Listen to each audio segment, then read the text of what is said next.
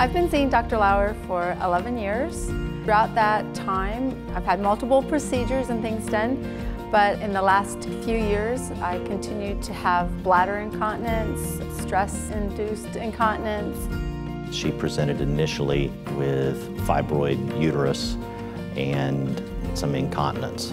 Jackie was treated very conservatively at the beginning, didn't want to have surgery. Finally, she realized that she was having more issues and more pain. He eventually went through the evaluation, did urodynamics with her, and at this time we found that she had a small component of urgency along with a majority of stress. It was getting to the point where every few minutes or so it seemed like when there wasn't anything and I just went to the bathroom not that long ago. It was very inconvenient and very difficult to get through the day. He proceeded forward, did a trial with the InterStim. The stimulator helps the muscles to contract when they need to and to stimulate the bladder when it's really full instead of every few minutes or so it seemed like in my life.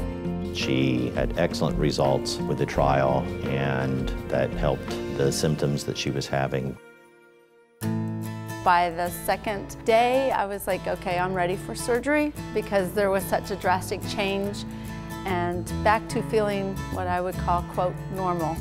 It's wonderful. It has been over a half a year since the procedure. I feel great. I really am grateful for it. I can do the things that I want. I don't even think about it so much anymore, and worry. I'm very, very active. I like to work out. I like to go for walks. I like to play tennis. I do all those things and I'm not worried about if I drank too much water.